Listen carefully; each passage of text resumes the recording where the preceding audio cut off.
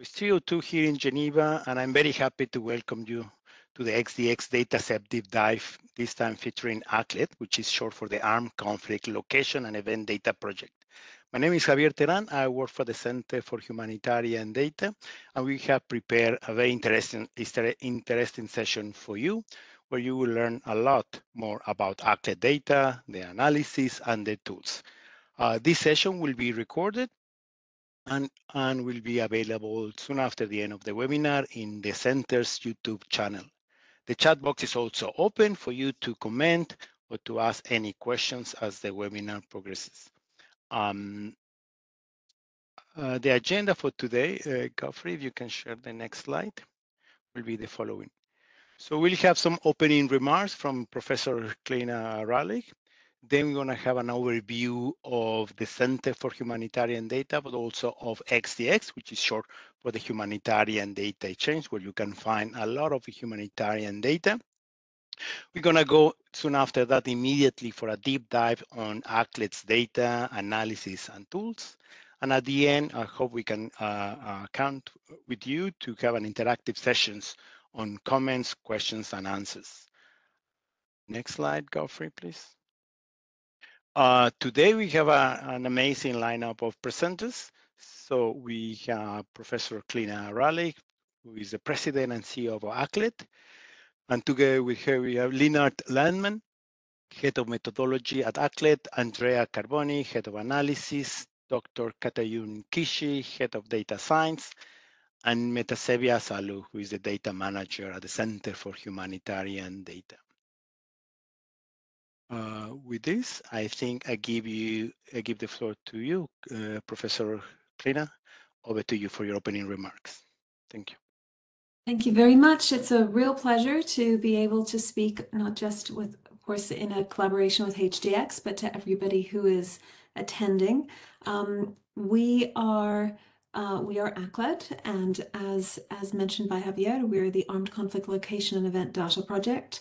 We have been working on shared initiatives with HDX now for a while, and we're taking this opportunity to make sure that everybody is aware both how to access ACLED data, but also what you can do with it and what we happen to be using our data for, and hope that it is of interest to the attendees.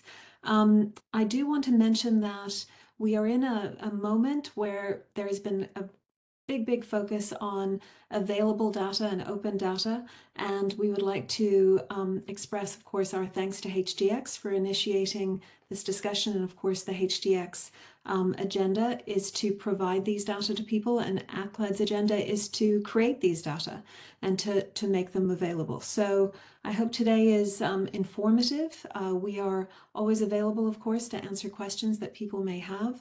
But our purpose here is to make sure everybody knows how to access and use ACLED data. And I also wanted to note that the provision of these data, the availability of this work, is of course largely due to CRAFT, which is an initiative in the UN and with partner governments to provide support for data initiatives to be able to live up to the expectations of people within the humanitarian and practitioner communities and the data needs they have. And we're very grateful for CRAFT support. And we would like to, of course, for this to be one of our first attempts and webinars in which we discuss the ongoing work at ACLED and, of course, invite everybody to use it. And with that, I will turn over to Meta so she can discuss a little bit. Thank you. Great. Thank you so much, Professor Kleina, for your remarks. I will now move on to the next agenda item, which is to give you an overview on the center, the HDX platform, and the ACLED datasets hosted on it. UN OCHA Center for Humanitarian Data was established with a goal to increase the use and impact of humanitarian data in humanitarian response. And to do that, the center structured its work into these four focus areas. I think the slide, yeah. So data services, increasing the interoperability of data through shared standards and integrated systems. Data science, increasing OCHA's ability to anticipate crises before they happen. data responsibility, increasing trust and cooperation across organizations sharing data in humanitarian response, learning and practice, increasing the capability of people to access and use data in support of humanitarian efforts. The Humanitarian Data Exchange Platform, or HDX in short, was established in 2014, and since then we have seen growth in many dimensions. In 2022, HDX was used by 1.5 million people in 233 countries and territories, an increase of 8% compared with 2021. Around 1.8 million datasets were downloaded throughout the year. And currently, there are close to 300 active organizations that are sharing data on the platform. ACLED has been sharing datasets on HDX since 2015, and we very much value our partnership. And here, what you see on the screen is a screenshot of ACLED's page on HDX, where you can find the 246 datasets covering some 200 countries and territories. ACLED provides high-value datasets for an important category on the HDX data grids. Data grid is a feature on HDX to present the most relevant datasets for a country with a humanitarian response plan. And as you can see in this screenshot, for the 23 HRP locations, ACLED data has filled the conflict events category. If you'd like to know more about data grids and the different categories, please go to the link that will momentarily be shared in the chat. So with that, I will now pass it back to Professor Cleona for the deep dive into ACLED's work. Over to you. Brilliant. Thanks very much. Next slide, please. Thank you. So I will first go through, of course, what ACLED is and what it does, and then talk a little bit more about access and then about how we observe and analyze conflict. Next slide, please. So what does ACLED do? So it is, as I mentioned, the Armed Conflict Location Event Data Project. It's a public, a global, real-time collection of political violence, disorder events, and demonstration data, all from locally based researchers and, of course, our local partners. So we collect information in 100 local languages and from over 5,000 sources every week. So we release the information on Mondays and Tuesdays for our weekly release. We have over 1.5 million events to date from every country in the world. We recently, it was last year, we achieved global coverage. We have 65 local partners and we're always eager to add more. We effectively are trying to provide all of the reported information about every act of disorder and demonstration in the world, and we want to make that both public and open access. So along with these data, we have been very clear about our methodology, and in fact, many people on the call today from ACLED can speak to these very detailed methodologies, analysis, data science, and collections. And so we have a constant stream of analysis to complement our work and our data, and all of this is available both on our website but also through HDX if that is preferred. Next slide, please. So to register and access ACLED data, there's a very, very simple three-step process. Civil society users have unlimited access to ACLED data by registering for a free account once, and of course agreeing to the terms of use and attribution policy. Civil society users include humanitarian organizations, human rights groups, academia, the media, amongst others. And what you do is you register, you get a registration ID, and then you use that in the Access portal where you can download the data immediately as you wish and as many times as you wish, and then also have access to some of our excellent new products such as the early warning system and of course the predictive analytics that has been done by data science. So government and commercial or for-profit users are granted free but not unlimited access upon registration.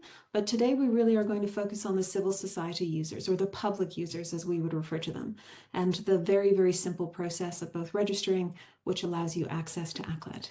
Next, please. So once you have the data, the raw data, if that's what you're interested in, we have, of course, a quick guide to how to understand it. And of course, the export tool that allows you to download whatever you wish, or our curated data, which is often by region or by theme. You can, of course, also make use of the dashboard for to visualize these data before you download them. And as I mentioned, there's a registration process that you can access through here. And if you would like to review our terms of use, that's also available here. We have a very, very extensive resource library that allows people to be able to see exactly what's available, explain different facets of the data and the methodology. Next, please. So as I mentioned, if you would like to, there's quick guides to ACLED data, which include things, as I mentioned, like methodology or data science or particular countries and definitions that we have had. And these tend to be very, very useful for people when they are first learning and would like to know what each of the columns means and the code book, etc. So those are pretty straightforward to get. Thank you. Next, please. So there's a lot of advantages to event data over what came before. So what was typically available before was national annual level data. And so what we have available to us now is granular, rich, and as I mentioned, timely information. There's a lot of advantages as I've noted here. For the granularity, as I mentioned, ACLED creates information on the day action level. So we have information about a range of event types that happen within all countries, from protests to more armed organized activity. It's quite rich because we cover all violent actors and, of course, social movements and states. We can capture quite a wide range of subnational patterns. It's very compatible, which often requires very good skills in order to be able to link event data with other types of data, but on HDX, I think that's quite straightforward. It's accountable, meaning that we are able to link these events with the sources and, of course, the information where we got it. And so we're trying to be as transparent as possible. As I mentioned, it's timely, it's close to real time, which is a huge amount of effort, but we believe that it's very important in order for people to be able to be responsive and to know what's happening. And as mentioned, the timeliness allows it to be actionable. So we produce information on Monday that went up to Friday night. And in this way, what we're trying to do is create some sort of early warning or very, very precise descriptions about what's happening across the world. Next, please. So there's also challenges to event data that I think are important to recognize. So there's, of course, bias concerns. And we recently, in fact, completed an article about the types of biases that are present, which I'm happy to link to in the chat. Some of it can be scalable, but of course, it's a tremendous amount of information to deal with. And so people have to be careful, which goes along with one of our data literacy objectives. People have to be careful about what it is they aggregate and how they do so. And of course, there's trade-offs between coverage and depth, which we're happy to talk about in the chat. But I do want to be really clear to people that we think a lot about the best ways to capture information, to make it available, and to make sure it's as accurate and robust as possible. So when it comes to the bias, scalability, and consistency of event information, we think about it constantly and make sure that we have best practices and put those, or rather action those in the data collection. And to do so, we've really spent a lot of time trying to make sure that event data is consistent. And what that means is that we have transparent, clear, and replicable coding rules. And Leonard, of course, who's head of methodology, can speak a lot to the ways in which we have an ever-expanding quality control for each event, so that every piece of data you can have some trust in and believe that it is exactly as it is reported and improved to be part of a consistent data set. Next, please. As you all may know, of course, there's different types of information available for conflict. There's researcher-led coding and there's automated coding. That's how they mainly break down. And again, we have another article that has recently been completed that talks a lot about the differences in how researcher-led coding and automated coding produce information. But researcher-led is effectively human researchers and or coders who review reports, and then they use a categorization and a schema to code that information. In automated coding, which has received an awful lot of attention recently, of course, because of the rise of AI and the ways in which people would like to integrate more AI into work, automated coding is effectively a trawling of sources, often clearly defined, and then putting those into a automatic coding schema. So what this tends to risk is event inflation through duplication, misinformation and disinformation. There's no checking of the records, and so you get both an over and an under reporting. What automated coding does, in my opinion, is that it often is a recording of the attention a conflict gets rather than the characteristics of that conflict, which is something that researcher-led coding can really focus on because of the inclusion and exclusion criteria that go into the methodology. So there are, of course, benefits to both, but I would say that by and large, the benefits are very much accrued on the researcher-led coding side with certain types of automation to kind of augment or to make processes more efficient. But you really want to be clear about the information that's being collected and presented to you as users of data about how that's been collected and what kind of agenda was behind it. And if the agenda is to make sure that you have the most robust and thorough information about political violence, then that's going to require a very deep sourcing network. And of course, a way in which you can code and categorize information that is representative of what's happening on the ground rather than a model. Next, please. Thank you. So when you're comparing any event data, which increasingly is available rather than the country level data that I spoke about before, what we think about and what we think that you may also be thinking about when you're using it is whether or not the data are meaningful. As I just mentioned, you have to consider the assumptions that went into the collection and what kind of conflict is it trying to define, measure, and code. So is it seeking to capture what you want it to capture? And if the answer is no, then it may not be as useful to you as you think. And it may be, of course, that those who are trying to use event data need it for a particular context, but not others, in which case there are often choices. But for a global data set to be consistent and robust, it really does require these assumptions to be laid out very, very clearly. The second thing that we think about a lot is how reliable it is. So have the data creators really grappled with the potential biases that are present and may produce significant changes to analysis? And of course, a robust and transparent methodology will tell you how reliable things are. Is it ethical? Have data collection and coding procedures been designed to make sure that precautions have been taken, security and the dignity of conflict-affected populations is top of mind? That will also be pretty clear in a project that focuses on local partners.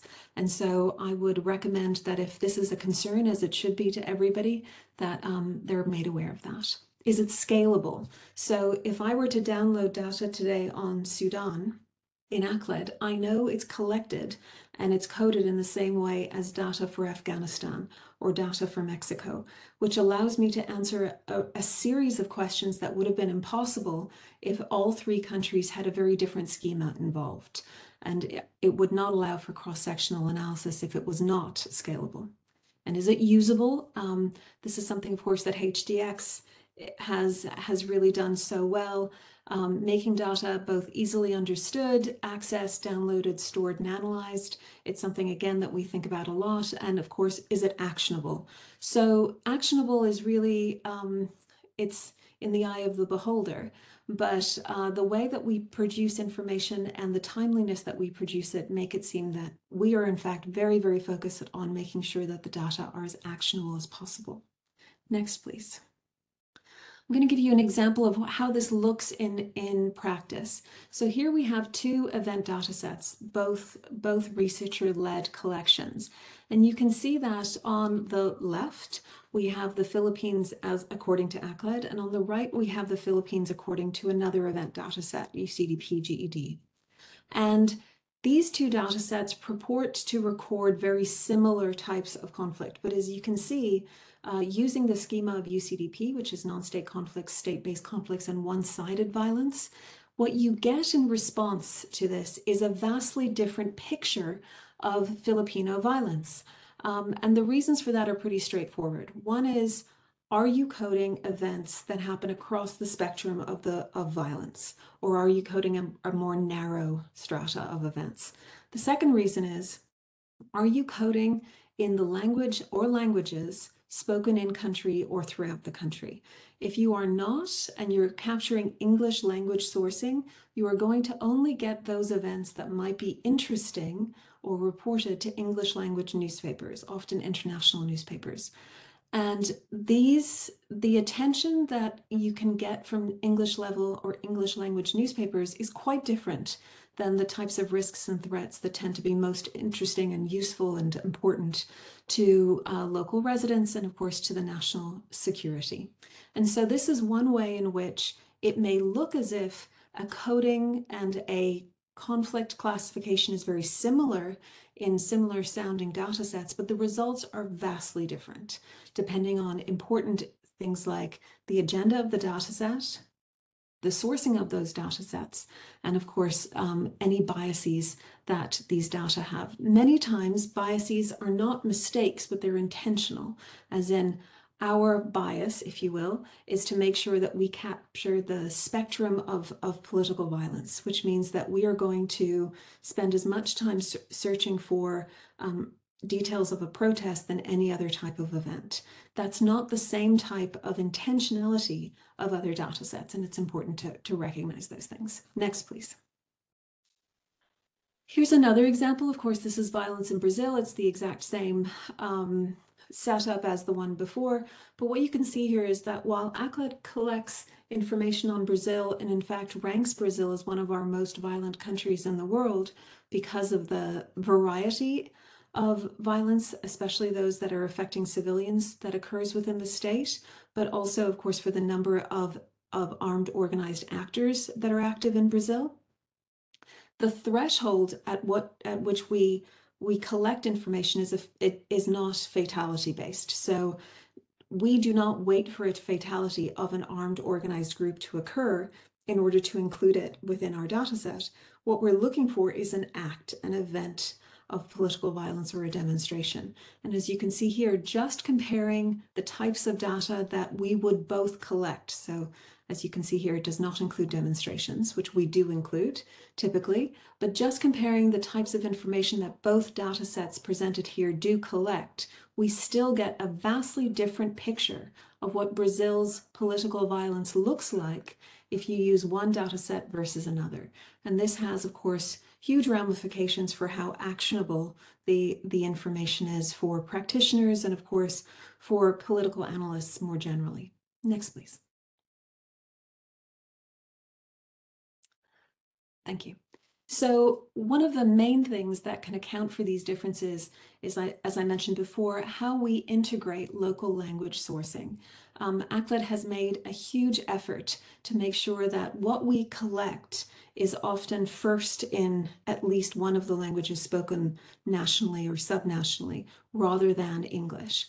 And as you can see here, this is a map of where we prioritize English sources, or where rather we have many English sources and where we have local non-English sources. And as you can imagine, countries that speak English, we often will have many English sources. Countries that both speak a range of languages, or where English is not the primary language, we will make sure that the sourcing is done within those languages, which means that we effectively have quite a range of sources, over 5,000, as I mentioned earlier, and our researchers have a range of skills and of course are located throughout the world and supplemented and complemented by our local partners. Next, please. So what does this mean in terms of a conflict? So here, for example, is Syria. It's 2018 in Syria.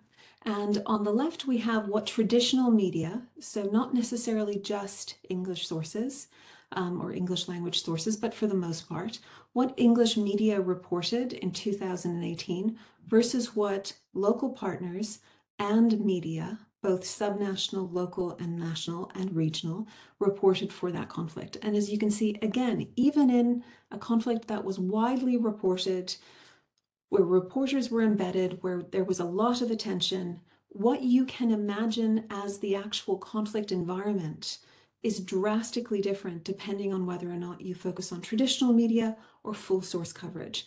These differences have enormous impacts, both on how we believe the trajectory of the conflict is going, who is at risk, and of course, how actionable or what kind of response is necessary.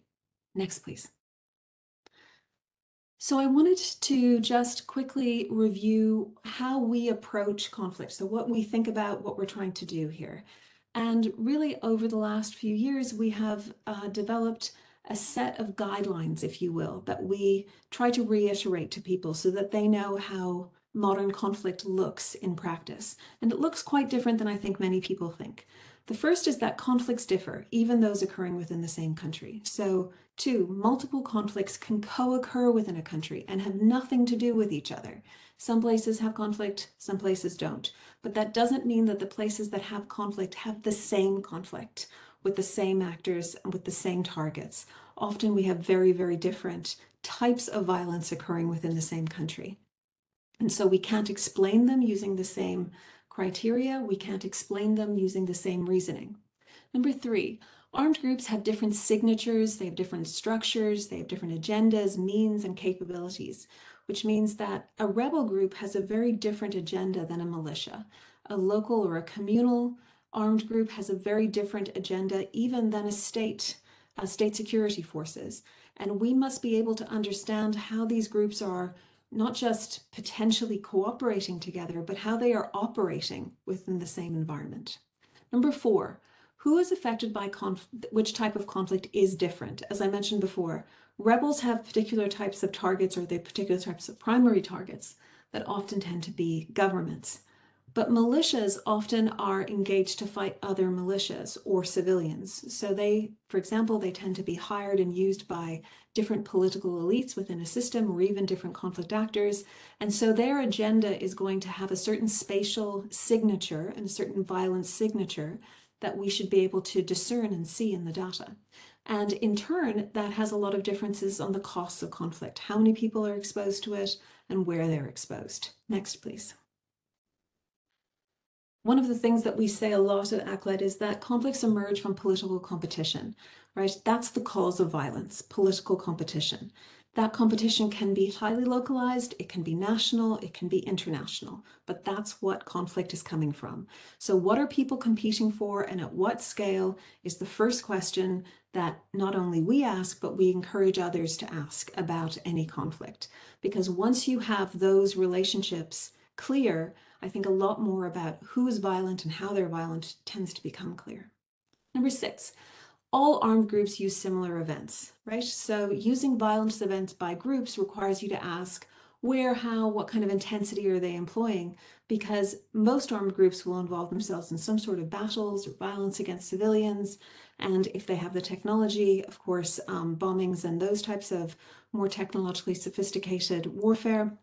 But the events themselves will tell us something, especially about the populations that are affected, but they won't tell us typically about the groups themselves. For that, you have to use important aspects like where they're active. And as I mentioned before, ACLED has given this a lot of thought. And what we do is we include in our data set elements like interactions and what the intentionality of that actor is through those interactions that we hope that you will find similarly useful. So distinctions between event type versus the forms and drivers of conflict is a really important aspect here. So we do not in ACLED designate a climate conflict, not just because I don't think they occur, but also election violence or resource conflict. What we're saying is that the actual events themselves don't appear to be having a pattern, except for they might be higher or lower during particular periods of competition. But the actors and the events and the drivers of violence can shift very drastically throughout a conflict. And so we need to be as agile in our thoughts as these groups are in their actions, and not get driven by a particular explanation and expect the events to kind of fit in that explanation. I really encourage people when they do conflict analysis to be a bit more open-minded about what they expect to find, rather than predetermining their outcome. And the last is that conflicts, of course, differ with respect to which sequence of activity they exhibit. So what armed actors engage with each other and how many, whether civilians are the main targets, how diffuse and how deadly it is, because what you can see is that across a conflict, a group has to be flexible to the conflict environment. And again, if we are open-minded about what that conflict environment may look like, what kind of competitions are driving it, we can often answer a lot of the questions about what we expect next based on what we've seen by allowing these groups to have, or allowing ourselves to see the agenda of groups and the opportunities that they have in front of them to make more violence. We don't treat violence as a breakdown in our analysis at ACLED, but rather as a tool of a system in which violence is there for the distribution of power. And of course, as I mentioned before, kind of motivated by political competition. And with that in mind, I'd like to just review quite quickly some of the work that we are doing here. Next, please. Here, of course, we have our analysis. This is a good example of how we try to break down and apply these features. We've got mob analysis and, of course, pressure points. Andrea will speak a little bit more about this analysis as we go forward. Next, please.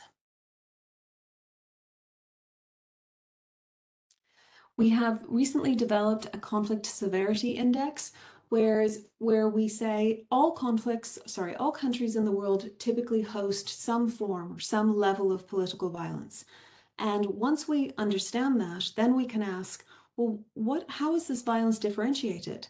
And one of the ways we would like to do so is by asking how severe it is, whether or not the danger, the diffusion, the fragmentation of this violence is so severe that it ranks as one of the most violent places in the world and one of the most difficult places in the world to mitigate that violence. And so from the 2002 data, we identified 7 countries that we believe are incredibly violent and where the violence is very flexible and quite difficult to manage and mitigate because it exhibits very high rates of severity based on our 4 factors. And these countries included Colombia, Haiti, Mali, Mexico, Myanmar, Syria, and Yemen. And what's interesting about those cases is that, one, of course, they're not traditional wars for the most part.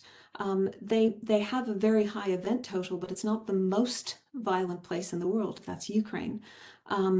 But they exhibit a type of violence that is, as I mentioned, both deadly and diffuse and fragmented, that has a really important attribute. These are really important attributes to understand why Colombia still remains violent even after the peace agreement, why Myanmar has over 100 different armed active groups, why Mexico's violence is very difficult for people to describe because they're trying to look at it either through a criminal lens or through a political lens, when in fact those two things are mixed. Next, please.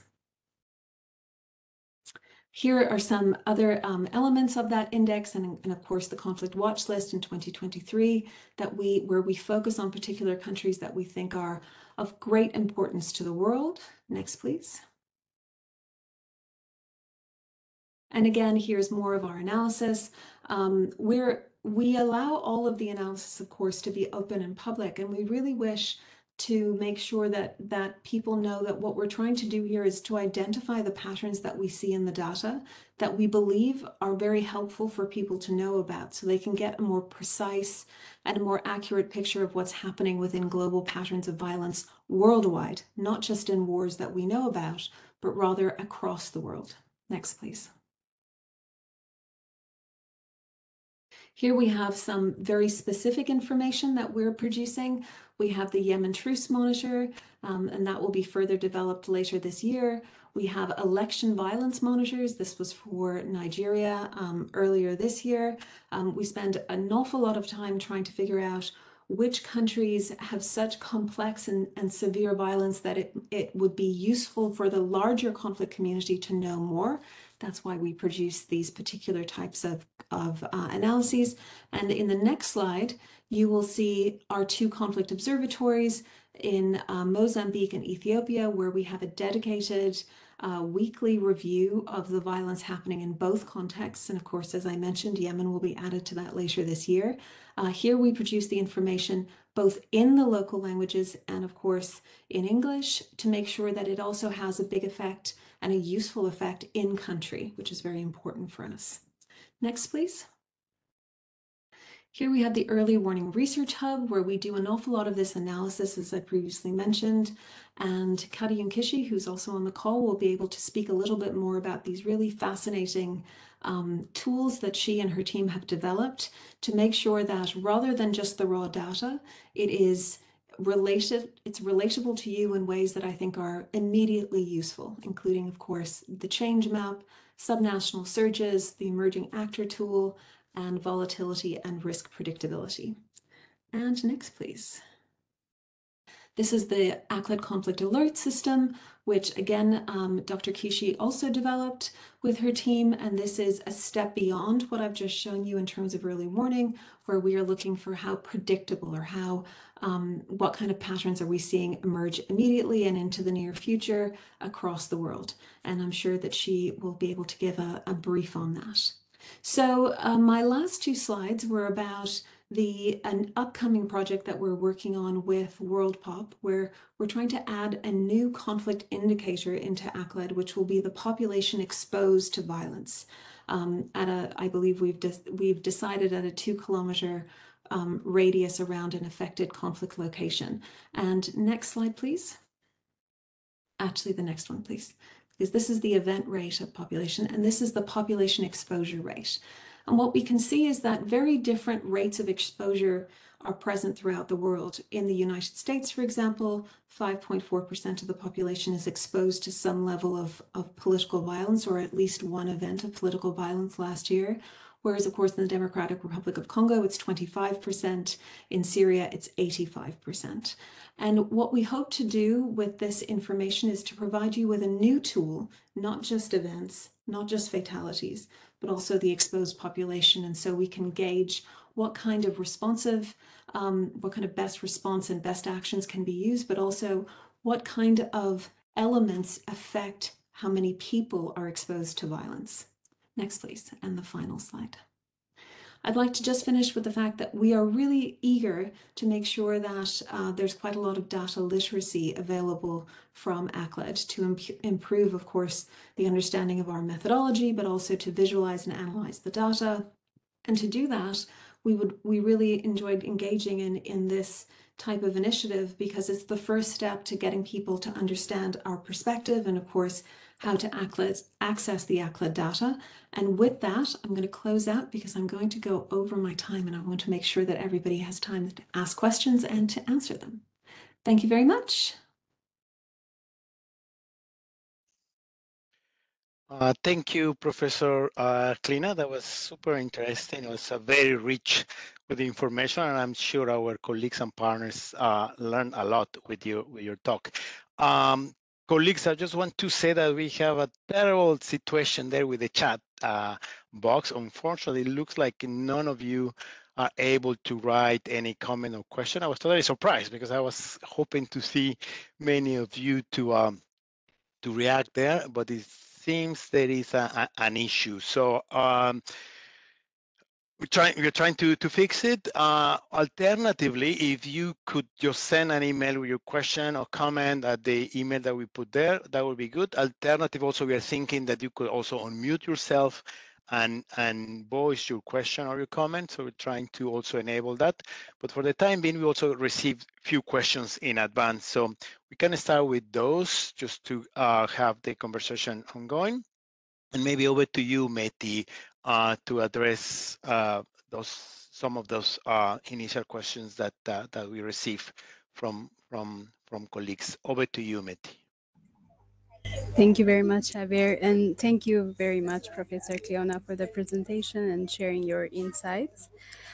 So going to the questions I have here with me, the first one is conflict events can be fluid. And so can you tell us more about how often ACLED data is updated and verified, and how you deal with historical ACLED data? Because historical ACLED data sometimes change as more information becomes available. So if you could just shed some light on that. Over I would to love you, to. colleagues. Thank you very much. I'm going to give that to Leonard if he doesn't mind answering. As head of methodology, he would have all that information. All right, yes, thank you. Excellent question.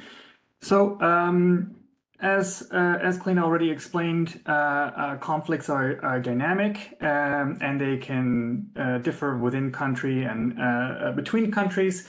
And so what we do is we make sure that we have not only a very consistent approach where we structurally source the same sources each week and update the events accordingly, but also that we evaluate the information environment on the ground and the developments on the ground to ensure that our data collection actually matches those two elements. You can imagine that, for example, over the years, the editorial choices or the information availability in some sources can change over time. ACLED notices that and responds to that by picking up new sources to fill those gaps. And as well as, for example, new conflict actors emerging or new conflicts emerging, those aren't always picked up by existing sources. And ACLED moves then to make sure that new sources are included to properly cover those emerging conflicts. Now, what ACLED also does is general quality assurance, which is when we notice that there's more information available than that we have covered so far, we add this information to our data. We update existing events with new information going back, so our data that we already coded is improved on a consistent basis. But we also go back and backcode these new sources that we add to our data to cover the historical periods that we have already published. So, for example, a new source or a new partner is added that provide new information. We go back, for example, to 2018 and add all the new events that we can find through that source into our data, ensuring that our coverage is balanced and reliable throughout that historical period. I think that answers the question, or was there another element to it?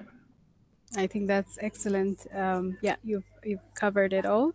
I have another question. This one is from Ronald Santos from Pastel in Canada. The question is ACLED data available as a data stream, or does one have to manually download the latest data?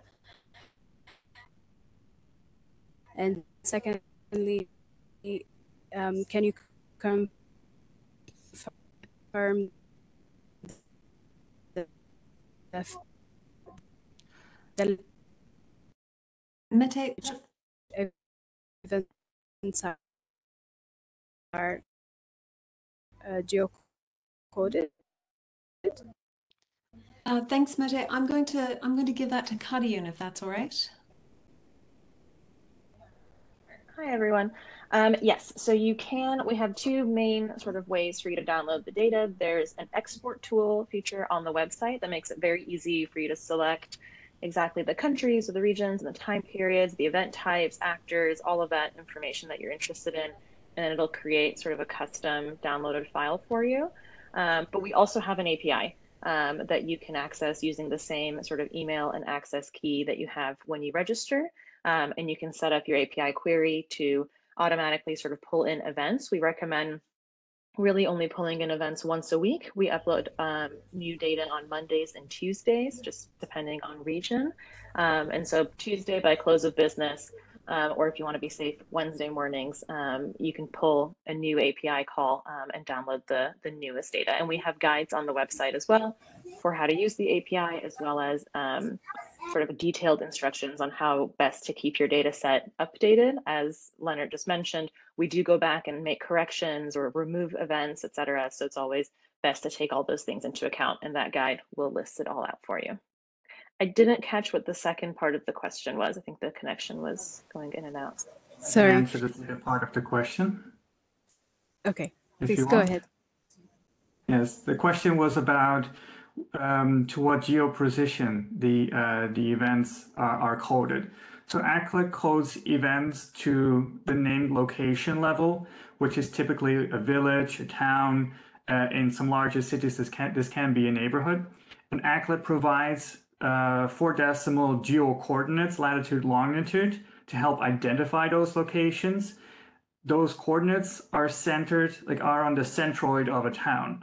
So they might land on a particular street or a particular square, but that does not mean that the event happened in that exact location. ACLED codes all events to the general location or the populated place. And we have several reasons for this. One is our do no harm policy. If we identify events to a too specific degree, this might become actionable to bad actors to visit civil society actors or to engage in other types of violence or repressive behavior. The other reason for this is for methodological consistency and sort of the ability to reliably compare data across time and across regions.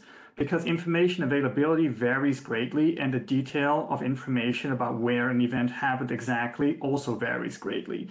And what we found is that the populated place is the most accurate level that we can get that is consistent across all these variables. If we were to try and do this at a greater level of detail, we would get very granular data in some countries with high information availability and very non-granular data in other countries, making it seem as if there are more events wider spread out in one country than there is in another, but in fact this is only due to information availability. That's why we are coding to the populated place and not to a greater degree of precision.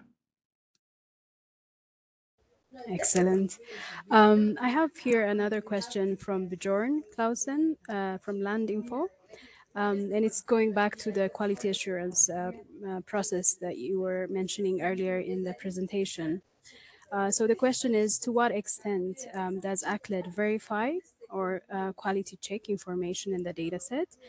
And to what extent information in the dataset is based on several sources? Maybe if you can just touch on that point. Over.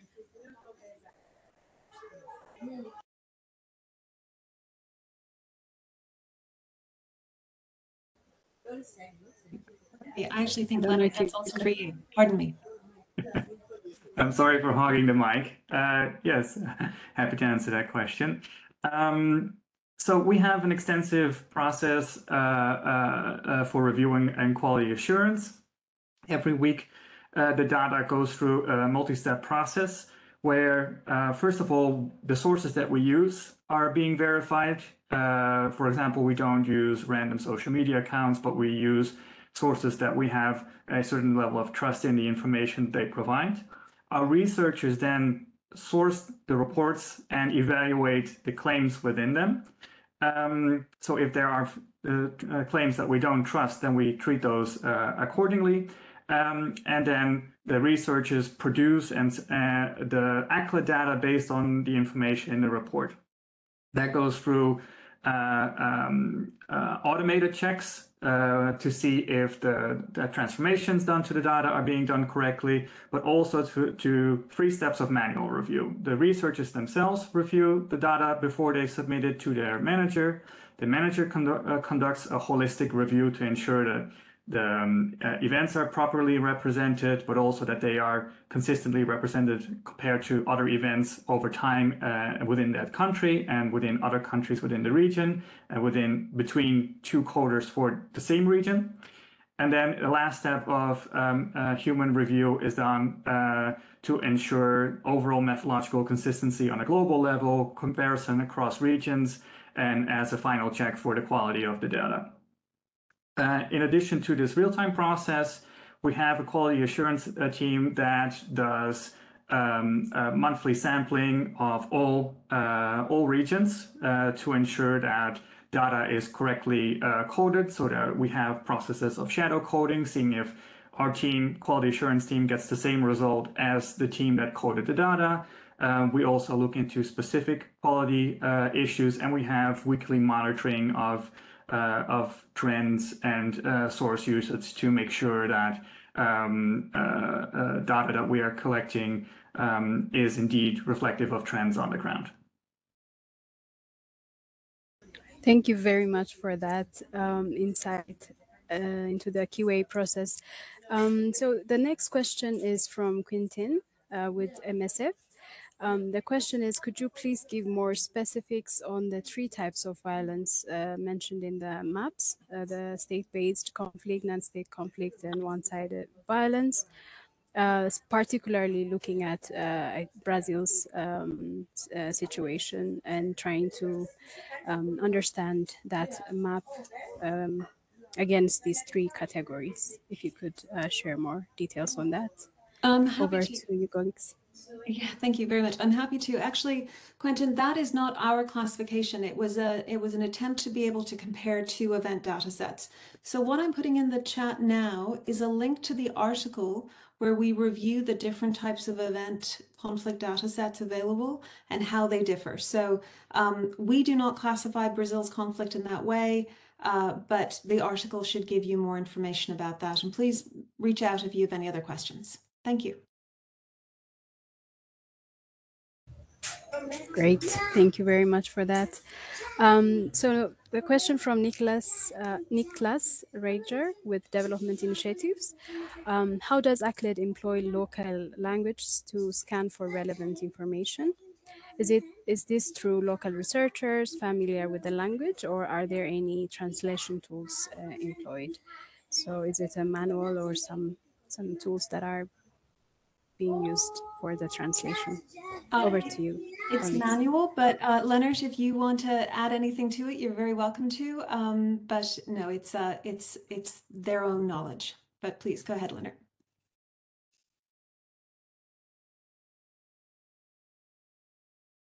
Sorry, I was muted. Yes. So whether we are, I'm sorry, can you rephrase the question? I only caught half of it, so I don't want to respond to the wrong question. The question was about how we are using and integrating different languages within the data. And so was it a translation tool, or are we hiring people and have local partners who in fact have these skills? Oh, yes, absolutely. We hire people with local language skills. We have done some tests with translation, automated translation, and we have run into very interesting cases. For example, apparently in Uzbek, the difference between someone being shot or being pelted with stones can be very difficult to discern by Google Translate, but our local language researchers are very capable of picking this up and pointing this out. So yeah, we do have good reason why we rely on our local language coders. Great, thank you for that.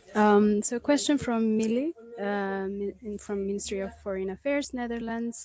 How is ACLED data integrated into HDX, and how the data is being used by end users? And as a policymaker, Millie, as part of the MF, the Ministry of Foreign Affairs Netherlands, is particularly interested in how humanitarian community is using ACLED data. So over to you, colleagues. Brilliant. I'm going to go to Kadiyun to address that. And Andrea, if you would like to come in after and note the way in which the analysis is used, that's also useful. Please, Kadiyun. Thanks, Mila. That's a great question. So the ACLED data are fed into the HDX system on a weekly basis. So on Wednesdays, once all of the weekly data uploads are complete, we then create a series of sort of custom files for HDX in particular. So we divide these out by countries so people can easily just download the relevant events for their own country, and it sort of aggregates for the user the number of events that we see there, et cetera.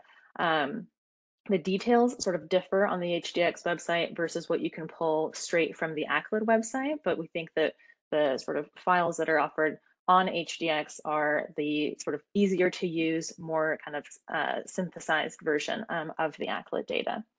As far as how people are using it, I'll let Andrea maybe speak a bit more to it. I know that there's a wide variety of users, so not only within the humanitarian community, but also governments, also to some extent private entities as well. And we are trying to essentially give a mix of the analysis pieces that Kleena highlighted, some of the new data science tools that allow people that don't have perhaps their own data science teams in-house to be able to leverage some of these newer technologies that are coming out with the ACLED data, as well as sort of working on this idea of data literacy that Kleena mentioned earlier, of how can we best help these organizations use ACLED data, understand it, and really integrate it into their workflows, whether that be sort of dashboards that they keep up to date, internal reporting, and so on. So we have lots of ideas for how to expand on that in the future. But Andrea, if you had anything else to add. Great. I'm also mindful of the time we have left. So I just wanted to give you maybe 1 minute to just give us any upcoming projects or initiative that ACLED is working on, and the best way for individuals and organizations to get involved. If you could just share in 1 minute, and then we will wrap up. Andrea, would you like to talk about some of the new initiatives, please? Yes, very, very briefly. Of course, we are working to continue to produce our kind of analytical research outputs. We have, of course, monthly regional reviews, which we publish every first week of the month. We have research reports that try to outline patterns of conflict around the world, and we have also research studies intended to be like in-depth dive-ins on specific contexts. We have, of course, our observatories for Mozambique and Ethiopia particularly, and starting from this fall, we'll also add one more on Yemen in particular. We also have special series when it comes to analysis, in particular for the Horn of Africa, for covering elections, and of course our work on the targeting of local officials, for which we've just released a special issue as of last week. And of course, other projects that both Cleon and Katayun mentioned, so the early warning, the work on kind of population exposure to conflict, and more.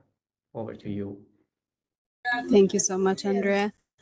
Okay, so as we come to the end of this webinar, I want to express our gratitude to our panelists, Professor Cleona, Leonard, Andrea, and Dr. Katayun, for your valuable contributions to today's discussion. And I also want to thank our audience for their engagement and their questions.